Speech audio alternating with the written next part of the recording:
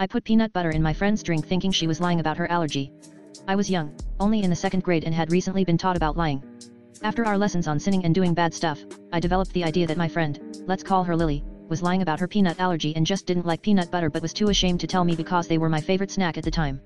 Not to mention the times when someone would bring in a snack for the class. And we'd always have to check if they had peanuts in them. If they did, the whole class couldn't eat them so that she wouldn't feel left out. I was tired of what I thought was a dumb, made-up lie and decided to take matters into my own hands by bringing a big jar of peanut butter and waiting for the perfect moment to strike.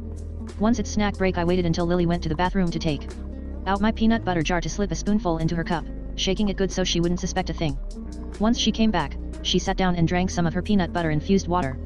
As she did so, I watched with wide eyes, making sure to take in every detail, now convinced that she's been lying the whole time. Suddenly, Lily started coughing uncontrollably, choking and thrashing herself all over the floor.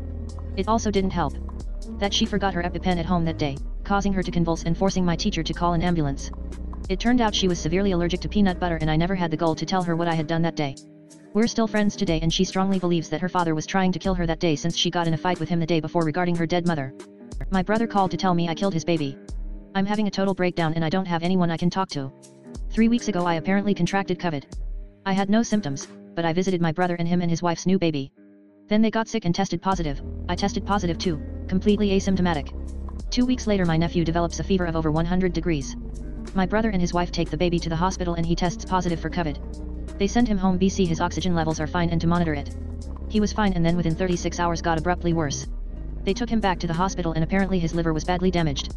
They did a spinal tap and he had some sort of infection on top of COVID and he didn't make it.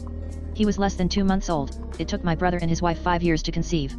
I had no idea I was sick. I sanitized my hands before I held him. I even tested the day before I went over and I was negative. I thought I was fine.